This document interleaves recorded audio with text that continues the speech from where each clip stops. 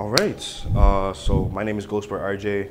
We're currently at the MixDOWN Vol.4. I'll be performing tonight. Got 8 tracks, a mixed bag of unreleased as well as some stuff that I do have out. Looking forward to the performance tonight. And yeah, we're at Century Gardens, as you can see. My hometown, Brampton, down the street from where I live. So yeah. How do you feel performing at the MixDOWN today? Honestly, I'm grateful. Shout out to Marie. Honestly, she's put together an amazing event, and even the last time I performed at the MixDOWN, it was a different type of experience. It was very supportive. You get to like debut new songs with people and like kind of see their reactions and just have a hand in the community, being able to show them what you're doing at the moment. So in terms of my connection to the event, I've grown up in Brampton all my life. I've been down here representing for the community in other spaces. But in terms of the relationship that I got with Marie, we've collaborated a few times, and it just makes sense in terms of being able to give that representation for the city, being able to perform in front of the city. But yes, I have performed at MixDOWN Vol.3. There's actually some documentation for that, so you can check that out. What message do you hope to convey to the audience today? The overall message I would hope to convey to the audience is you can have quality and still be able to do what you want to do personally. A lot of the styles that I'm going to be showcasing aren't really popular, they're very niche, but at the same time, like, I just want to give representation for a smaller ear. And yeah, I'm that for today, so yeah. All right, so one memorable moment in my career I can think about off the top of my head. Last year I had the opportunity to perform at the Elmo Combo. It was a crazy night, the room was packed. I was out there with my boy Switch, as well as KG, also part of the label I own, GHO TOWN RECORDS. That was definitely a night to remember.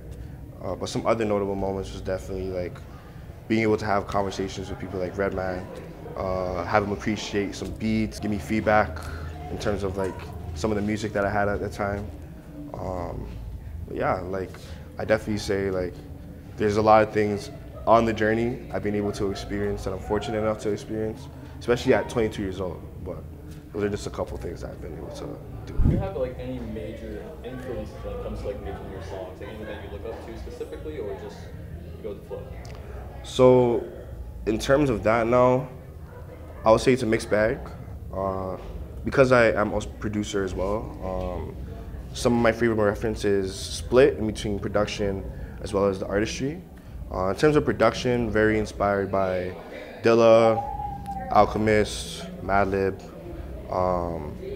my mentor, Switch B, as well as Just Blaze. Those would be my 5 for there. But in terms of artistry, it's like Capital Steez, Styles P, Mac Miller, and maybe like, probably, yeah, Drake in his rapping bag. Drake in his rapping bag. And I think I give that 5th spot, probably Hove. You think there's like, because your style is very different than like most Toronto or like GTA sounds, so you're more of an MC or real rap, I'd say. You think there's like less of that nowadays, and how can we really like go about having more of that in the city? Like, what do you think is the solution? Honestly, I don't think it's a matter of there being less or more. I feel like one thing that I was able to pick up while I was in school, I had a class for popular music, and one thing that they teach you is that while there's always a mainstream, there's always peripheries that are able to come into light as soon as like there's an opportunity. So we go through cycles in music where we have certain sounds dominating at a certain period of time, but at the moment we're currently experiencing a resurgence in this type of sound, with producers putting on like Hit-Boy, producers putting on like Alchemist for the scene in terms of being able to curate those sounds.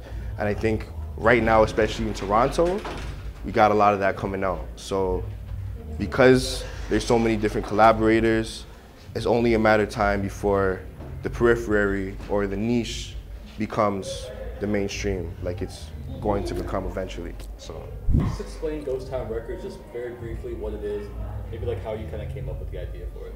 Okay, cool. With Ghost Town Records, abbreviation is GTR, I definitely thought about that, and it started off as an idea in 2019. Essentially, with the rise of independent distributors like DistroKid, TuneCore, and such, I was like, you know what?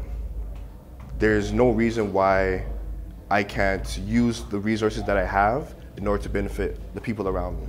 So Ghost Town Records acts as a label for people that I found within the community or people that I was able to develop with along like the span of my career.